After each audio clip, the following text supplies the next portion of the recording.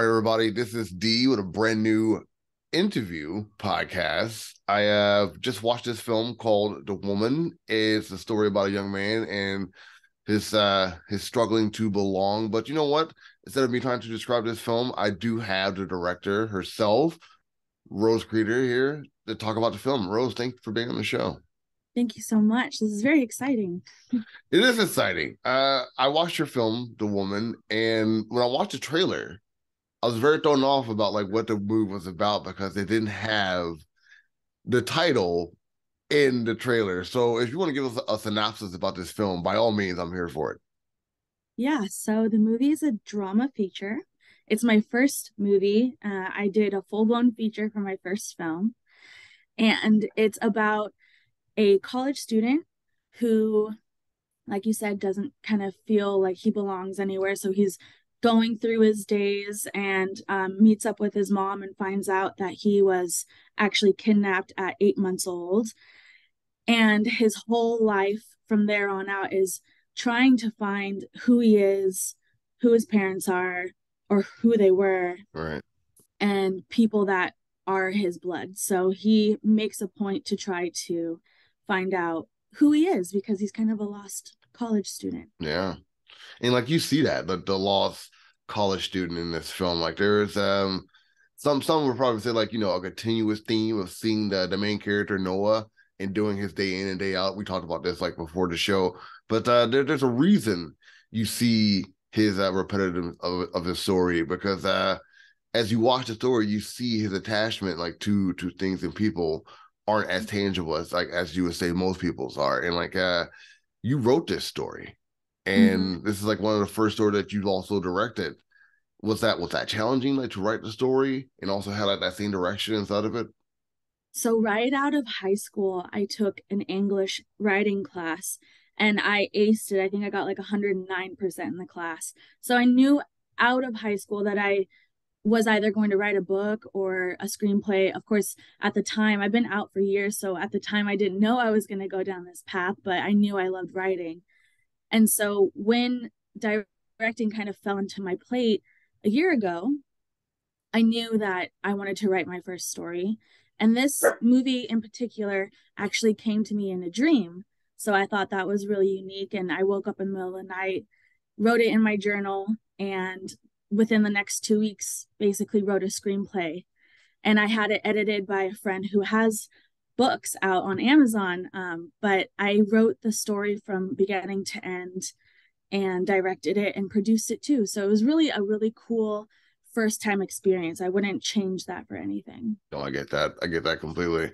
And like you can see the passion in some of the lines of the story, like the interaction with certain people in Noah's life. Not to give away spoilers, but you see a lot of heart towards the end of the film also when like there's a couple more reveals that happen. So I can definitely tell you put a lot of time and effort into this. If I can sway away from the story for 1 second to talk about the shots, there's so many aerial shots and so many like full blown like shots of buildings and like you get to see like the world that Noah lives in. Was that hard to do, or was that something new for you? So I had never done editing, cinematography, drone. I had never really seen a drone operate in person before. So that was all new. The whole experience was entirely new for me. But I did know the direction I wanted it to go. So I picked the locations in particular because of the landscape. Gotcha. And I knew how unique Seattle and our school, especially University of Washington, is. So I knew where I wanted the drone shots. I meditated and dreamt about it for a few weeks. So when we got to the location, I was like, this is exactly what I want it to look like. People in 35 countries have seen this. It's been played over 10,000 times. So I really wanted to educate people on what Seattle looked like. And so that's how I chose the locations. You definitely did it. You got it. Like it was beautiful to see those shots. Like it felt like a cool montage whenever like the scene was cutting out, and like it was nice to see that break of the city, and it really felt calming. Oh, thank you. Yeah, the cinematographer was awesome too. And it was his first film. So it was kind of a practice run for everyone, but it's also my favorite movie I've done so far. I bet it is. Speaking of other movies you've done so far, you've done a few shorts already, and they all have different tones, different kind of feels to them. Like what stands out with this one as opposed to the other films that you've done? The Woman, what stands out? It's a feature, and I wrote it all from beginning to end, versus my short that I created a production company for, Rose Kreider Productions, with the intention that screenplay writers would come to me with their ideas. And I Gotcha. really wanted to broadcast, hey, I'm a director and I'd love to produce your ideas. And so within a month after The Woman came out, A Room by the Road was approached to me by a local screenplay writer here in Seattle, and I produced and directed his movie in May last year. And what's different from that is not only is it a short, but it's a crime thriller. So completely different than a drama. But I did, however, put my own twist on it at the very end. So I was able to kind of change up some things and make Hmm. it a little more suspenseful in my mind. And I think it paid off. A lot of people was like, wow, what a cliffhanger at the end. So I thought it was cool. And The Woman, it kind of ends with your own perspective Right. going into it at the end. And that's what I like, because I felt like it was the appropriate time to end it. And it's more of a heartfelt film and a feature versus like a short that's like jam packed with crime. Yeah. Most definitely there. We talked last time you were on a show about shooting at night. You feel like you had trouble shooting at night. And the first 4 minutes was primarily at night. And honestly, I feel like that was the biggest draw for the film for me was like the very first 4 minutes. And it's a night scene, something you said you had trouble with. Like, how did you think you did when it came to that scene? I it was exactly how I wanted it. Like vision wise, it looked exactly how I wanted it. That's good. It was also the hardest scene in my entire life I have ever filmed. Probably my like worst time outside ever in my life. It was freezing cold. It had just snowed. You Oof. can't see any snow on the ground, but it was ice. It was probably like around 20 degrees. No matter how many layers we were still cold to the bone. We had a baby that was crying. Yeah. It was just a lot. Um, and that was the first scene we actually filmed, so it was kind of like a shock. Wow. But I wanted to set the tone, and I gave everyone Starbucks, so I knew that it was trying to make the situation better, but it was hard. Like it was hard, but it was worth it in the end, because I felt like it captivated the audience. You walk into the movie, it's daytime, they're going to their campsite, and then stuff happens, and now it's nighttime, right? Yeah. So I really wanted to show like a day's worth of work, even though we filmed it in like 2 hours. It was a good opening. It definitely was. Like it was a good opening and origin story to like the character Noah. So like you did both of those things at the same time. So kudos. Thank you. Thank you. And speaking of Noah, like let's talk about the actors for a bit. Like how did you find your actors? Like and which one really like captured the characters for you? Mm, yeah. So I do it kind of an unorthodox way. I don't do regular auditions. Okay. I feel like that's really intimidating. Me coming from a background as an actor first, I know how intimidating that might be, how confusing it might be, because you don't know a lot about the person you're talking to or the character yet. So, what I like to do is have a quick call and let someone know that I'm interested in them.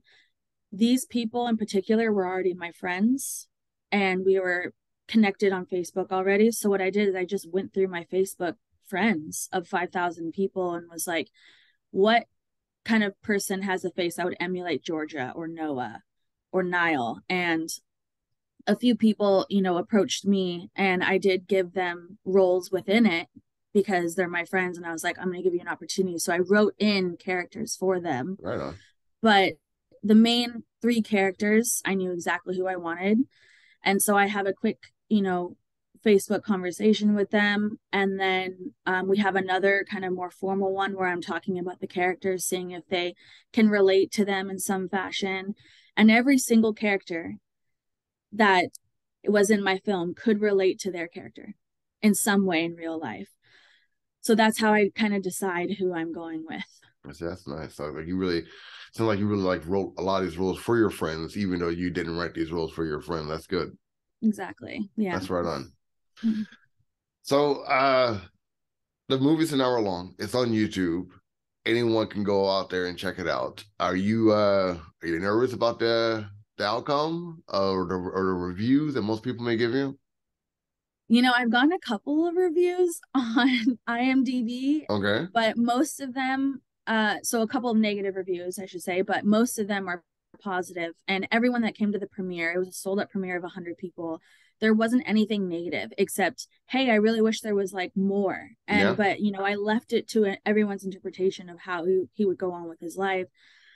So, you know, you can't please everybody. No. It did make me nervous at first. It's been out for almost a year, March 13th last year, and I'm proud of it, and that's how it is. But it's also on Tubi TV, and that's kind of the large one that it's on. It's on 8 other platforms, kind of lower end platforms, but still available. But Tubi is doing so well. Yeah. I'm just so thrilled. It's been played many times each day, and I have a track record of where it's being played and everything like that. So it's just really cool to think that literally a year ago from now we were filming it and I didn't even know how big it was going to be, and I feel like it's been seen by so many people here that support other filmmakers and people in like Kenya, and I'm like, what? Wow. It's You really crazy. got out there. So My goodness. yeah.